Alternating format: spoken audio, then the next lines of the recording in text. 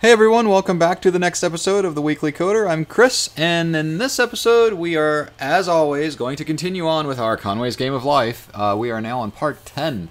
Wow. I did not intend on this being such a long series, but you know what? We are learning a lot of great things in this series. We are learning some I/O. We are learning some I/O. But seriously, guys, in this one, we're going to learn something brand new that we have not used at all in any of the series that I've created.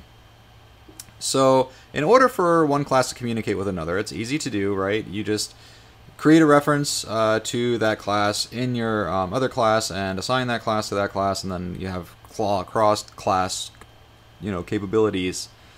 It's kind of cumbersome. There is an easier way to do this, and that is through events. So we're going to be using, in this tutorial, we're going to be using Unity's Event Manager class. Or they don't even actually have, it is, yes, Event Manager. Sorry. And that's not even, I don't know if that's a Unity thing or not. I'm thinking that it's actually a C# thing. Could be wrong. But, in either case, nope, it's Unity's. Sorry. I kind of just looked ahead here. So, with this Event Manager, it's basically going to tie together our save and load dialog boxes with our game class. The way that we're going to do that is we're going to create, of course, a new script. Look at that. Our scripts folder is starting to get full of stuff. So, C# script. And we're going to call this Event Manager. And let's open that puppy up.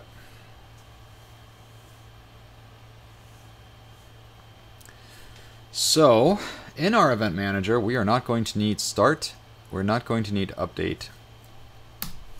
We will need Unity Engine. We're also going to need Unity Engine events.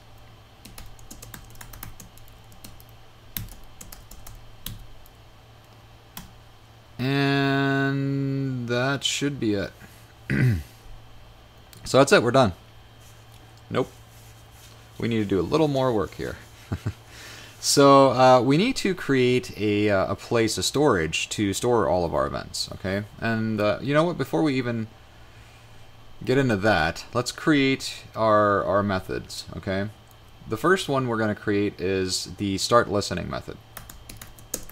So that's going to be public static void start listening.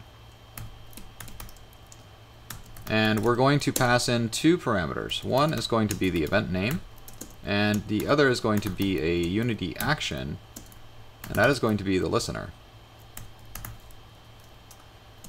Okay. The next method is going to be stop listening, because as far as events are concerned, there comes a time when we want to stop listening for event messages. So the same thing here, we're going to give it the event name and the listener.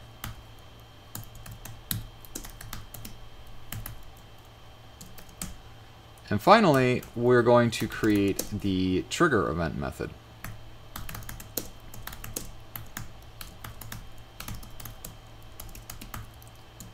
And here we're just going to pass in the event name. Okay? So, as far as events go, we need a way to store all of these events, and the best way to do that is to just use a dictionary. Okay? So we'll use dictionary. And the dictionary is going to be a string and Unity event. And that's basically going to hold all of the events that we generate. And oddly enough, we're going to call this the event dictionary.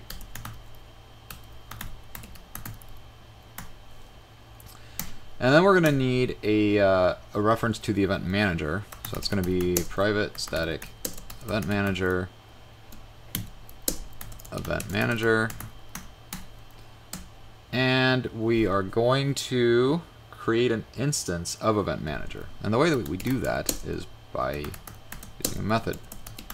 Event manager instance. Okay. And we're going to do a get.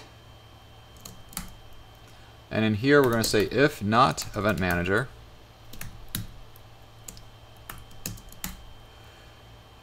event manager, and that's basically going to create a singleton. Find object of type of event manager as event manager.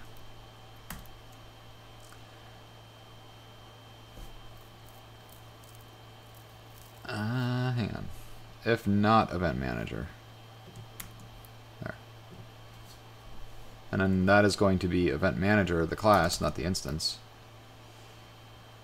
And that should be good. Oh, and this should be the instance, not the class.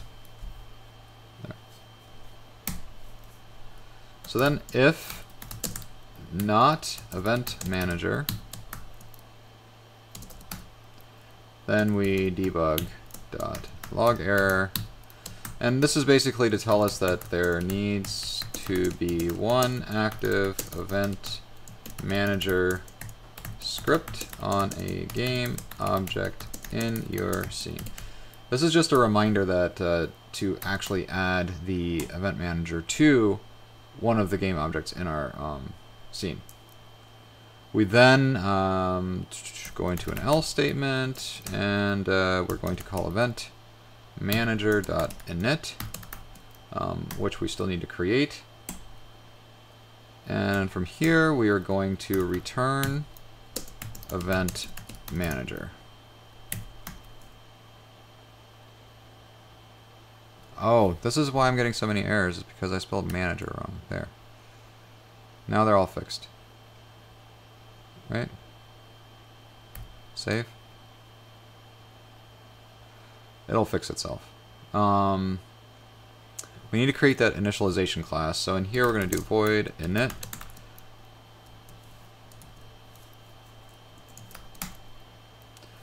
And we're going to say here if event dictionary equals null, then we're going to initialize our event dictionary. So event dictionary equals new dictionary,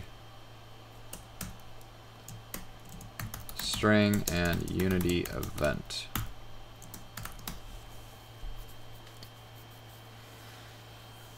Okay, so that's that. So let's go ahead and work on our start listening method here. So what we're going to do is we're going to initialize a new Unity event. And we'll just call it this event. And that's going to equal null to begin with. So what we'll do is we'll say if instance dot event dictionary dot try get value event name, whoops, and out this event. So basically what we're doing is we're telling it, hang on, this event, add listener,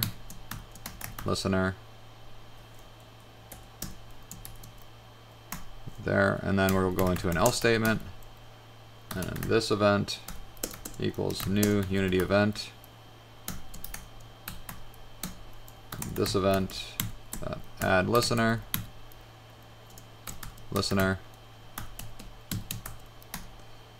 and instance dot event dictionary add event name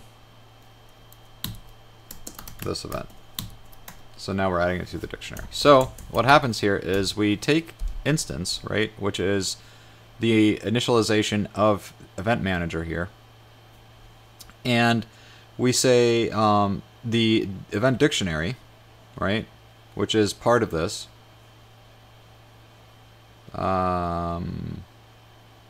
Yep, in here.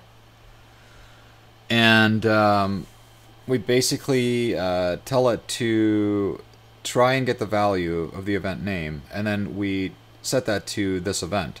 And then we add the listener to this event to add a listener. If we can't get the value, then what will happen is we create a new event, and then we add the listener to that new event, and then we set the event name and this event equal or to the event dictionary.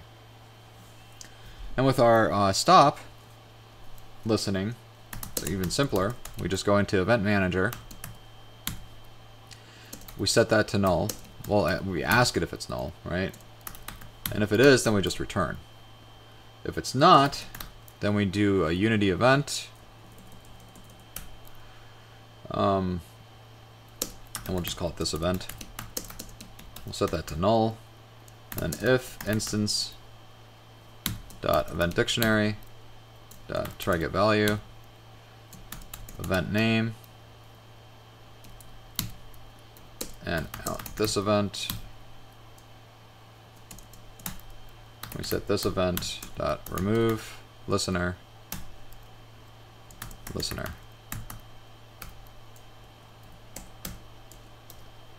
And that is that. Finally, we're going to go into here and we're going to do Unity event. This event equals null. This is the trigger of the event. If instance dot event dictionary dot try get value event name out this event dot invoke. Okay, so that should be that. I don't know why I'm still getting red squigglies. Maybe we have to just close it and open it back up.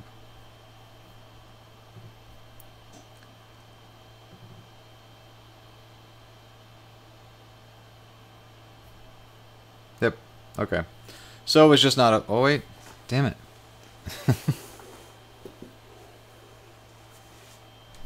It's spelled wrong here. Event manager. Event manager. Event manager. Event manager. What the hell?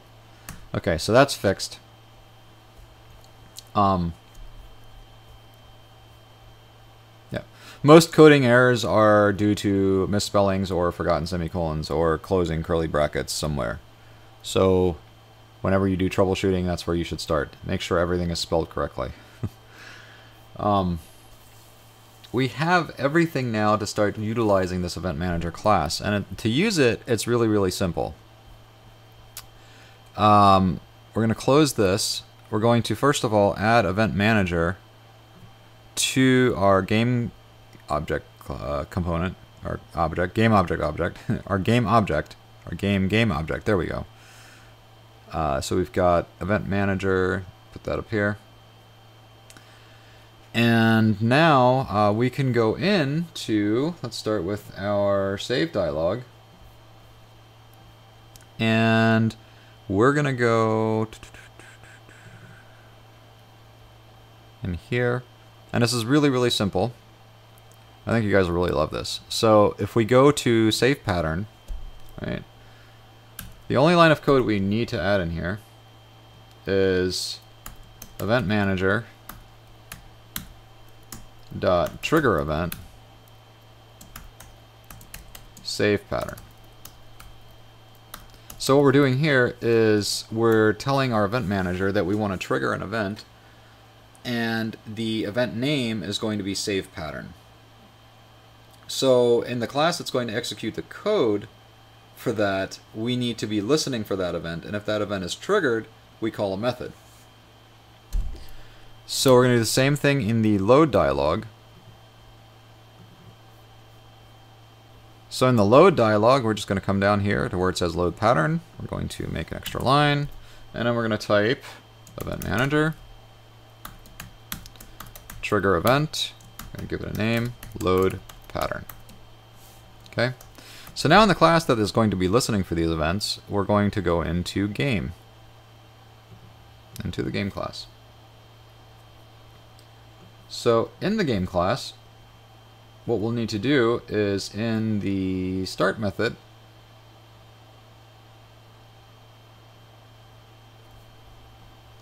we need to add a couple of things. One, we're going to add event manager dot start listening, and we're going to say save pattern, which is the event name. And then the action is going to be save pattern. As far as the other one goes, event manager, start listening, load pattern. Remember, that's the name of the event. And then we're just going to do load pattern.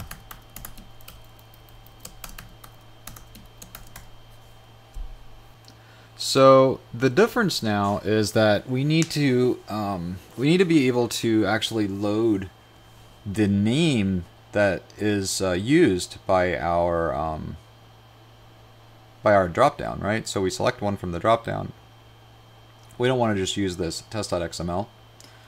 So what we'll do is we'll add another line, and we'll create a variable called pattern name.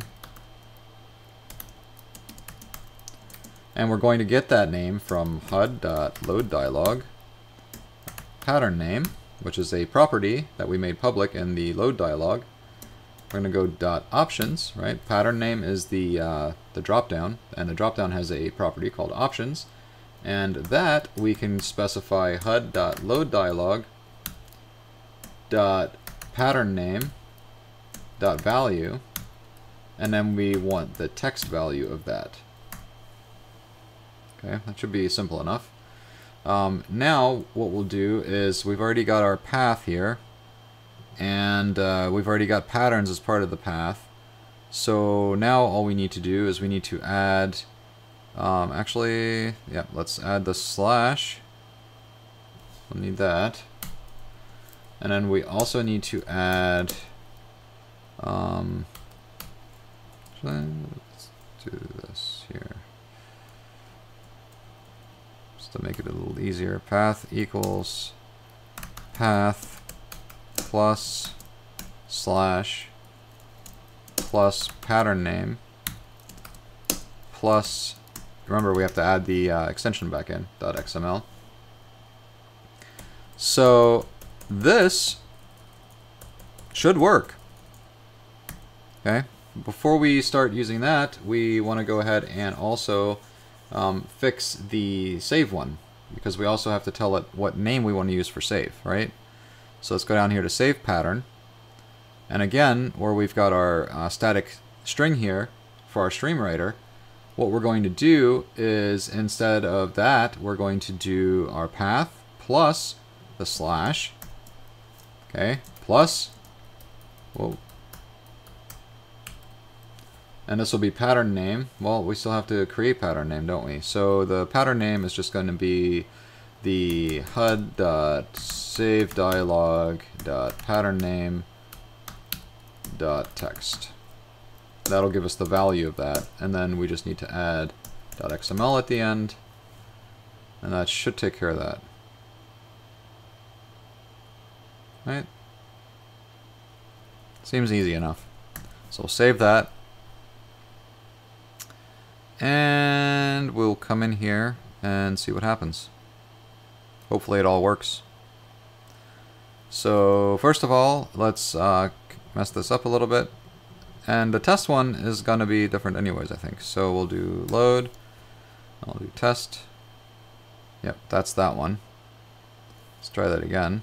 Actually, let's save this as cool pattern. What is happening?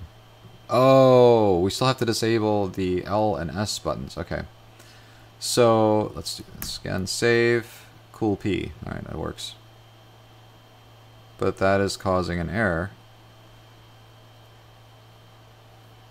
HUD.saveDialog.patternName. I'm guessing that that's not set to an instance of an object. Dun, dun, dun, dun. That doesn't make any sense. Why would that not be set to an instance of an object?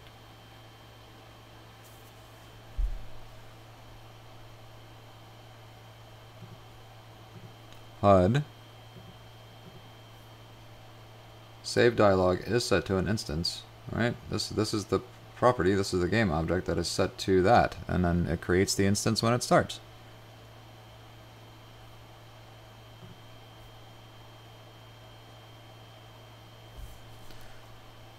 Save, test. Did we just load up another? Alright, let's try this again. Save. Yeah, object reference not set to an instance of an object on line 143.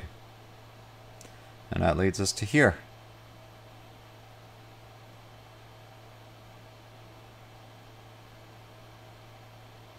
I have a suspicion. No, this is wait. I've got a thought. So if we stop and go into save dialog,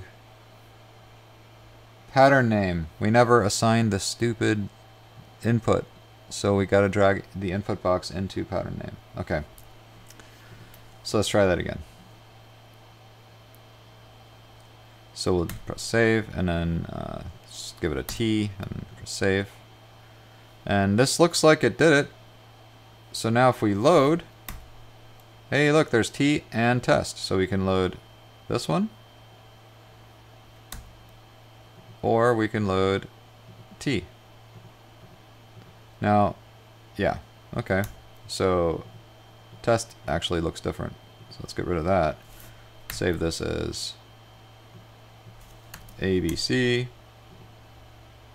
And yeah, B because it built. Alright, so we need to disable all the inputs. Or,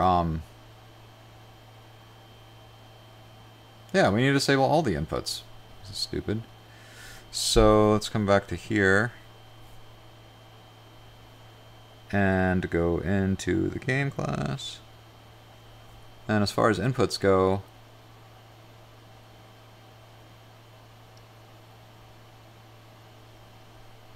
we disable all of these when the HUD is active. So only when the HUD is not active do we allow any user input to either bring up the load dialog box, the save dialog box, the build, pause. All of that can only happen if the HUD is not active. So let's save that. So now we could properly name it. We save. So let's do this. Let's add something here.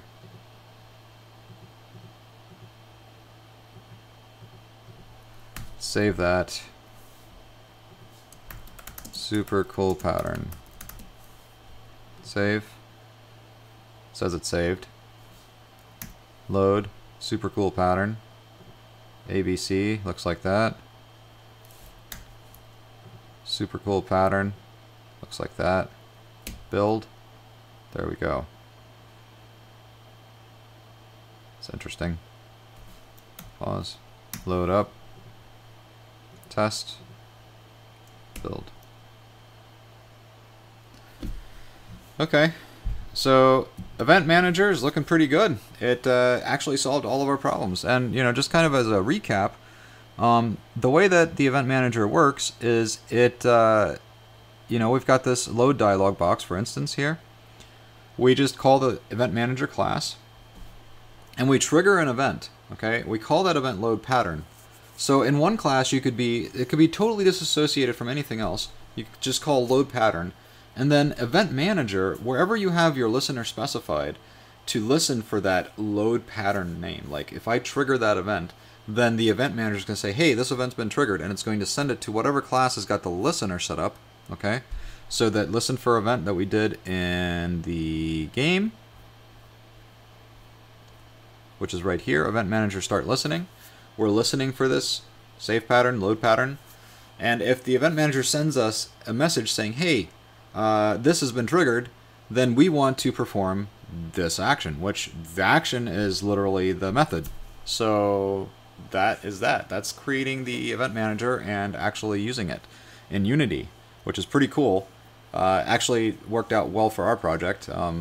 We could have done it another way, which would have been a little more cumbersome, but you know, like I said, there's always more than one way to do anything when you're programming. It's all about solving problems and you know, finding solutions to things that you need to find solutions for, the problems.